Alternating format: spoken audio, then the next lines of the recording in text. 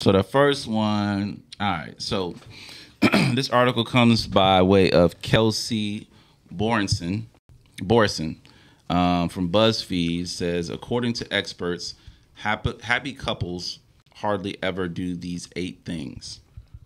And it goes in. I'll read the top of it. Happy couples who have been together a while can teach us all a thing or two about how to sustain and nurture a strong, loving connection for years to come.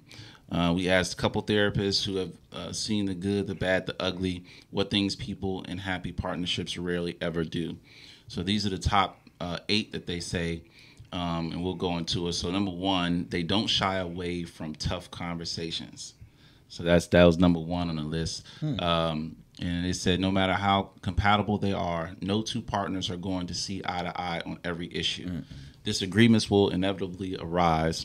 Rather than sweeping their feelings under the rug to avoid a hard conversation, happy couples are capable of talking openly and honestly about the touchy stuff like money, in-laws, parenting, sex, and everything in between.